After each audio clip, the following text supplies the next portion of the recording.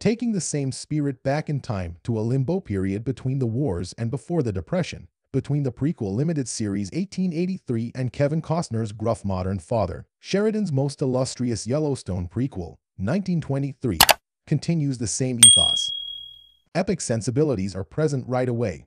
The voiceover of Elsa Dutton, the fiery pioneer daughter of the Dutton ancestors John and Margaret, played by the country music icons Tim McGraw and Faith Hill in 1883, declares, "Violence has always haunted this family." She comes right after Cara Dutton Helen Mirren, who just killed an unnamed man by winning a reloading battle. As another unnamed man narrowly avoids a lion's pounce, the narration states, "And where it doesn't follow, we hunt it down, we seek it." Enter the weathered face of Jacob Dutton Harrison Ford, in his first significant TV role at the age of 80, his cowboy hat crawling with locusts and a twitching frown framed by canyon deep lines. On top of his horse, he surveys a field littered with dead cattle and inundated with flies. Overgrazing, drought, and pestilence already herald the coming of the Dust Bowl. After his brother John passed away, Jacob moved to Montana and established an empire, as Elsa relates in a clumsy but informative voiceover. It's already falling apart a century before Costner's political intrigues in Yellowstone during the Twilight era.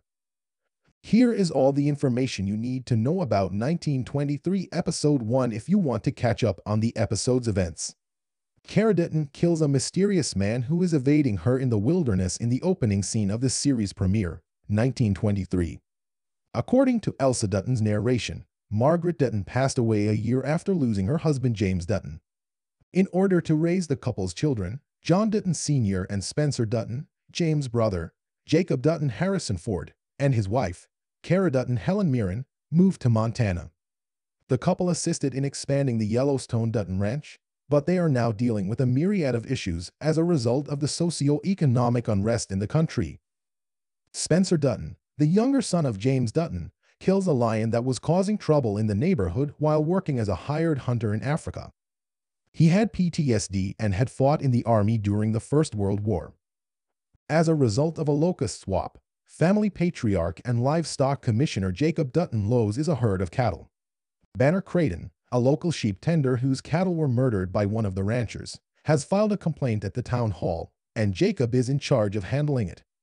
Jacob, however, charges Banner with grazing his cattle on someone else's land.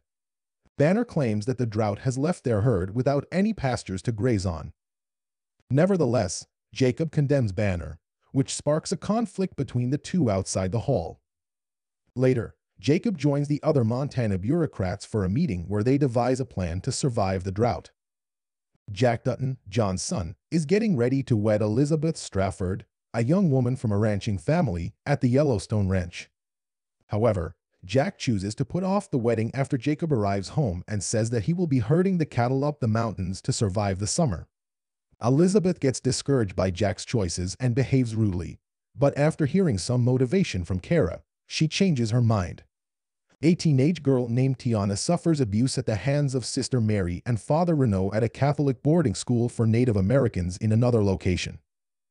Jack and his father and granduncle get ready for the cattle drive after making amends with Elizabeth.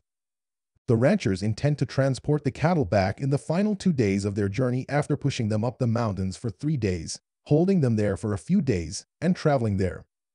The Dutton men say goodbye to their family and depart for the drive through the pastures. Banner, on the other hand, grazes his sheep in the Duttons' pastures while planning to sabotage them in secret. But Jack finds out about the betrayal. Before Jack can tell Jacob and John the news, a cloaked stranger shoots at him. Spencer embarks on a new task that takes him to a safari resort in Africa. He does, however, have a PTSD episode on the train. Later, Spencer runs into a British woman and her newly arrived husband in Africa. Spencer says he's in the camp to catch a leopard that's consuming tourists. Spencer sets up a goat-based trap for the leopard with the assistance of his crew, but he thinks the animal might be looking for a greater challenge. Cara completes her tasks while worrying about Spencer. As Spencer gets ready to kill the leopard, she drafts a letter for him.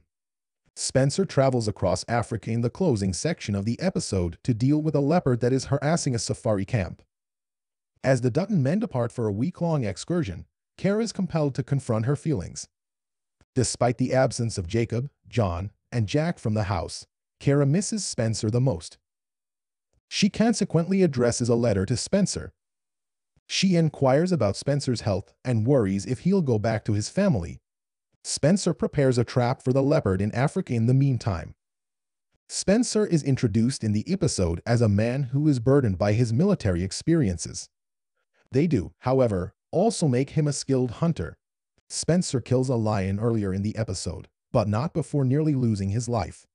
Spencer finally constructs a similar trap to capture the leopard. Spencer's team cautions him, nevertheless, that a leopard is a considerably more intelligent predator than a lion. Spencer keeps vigil at night, watching for the leopard to pounce and eat the bait. But close to the camp, the leopard strikes the British woman. While watching the animal in the distance consume its food, Spencer waits for the ideal opportunity to kill it. Another leopard eats the bait in the meantime. When Spencer's crew hears something, they quickly alert him. Spencer, however, previously killed the leopard that he considered to be the threat. Spencer is attacked by the second leopard before he can leave the area. Without disclosing Spencer's destiny, the episode comes to a conclusion. Additionally, Kara's tearful letter to Spencer and plea for him to return home suggests that a tragedy is about to befall James Dutton's youngest son. Spencer probably won't die so early in the series, but his terrible experiences in Africa may open the door for his eventual return to the Yellowstone Ranch. However, viewers will need to continue watching to learn Spencer's fate in detail.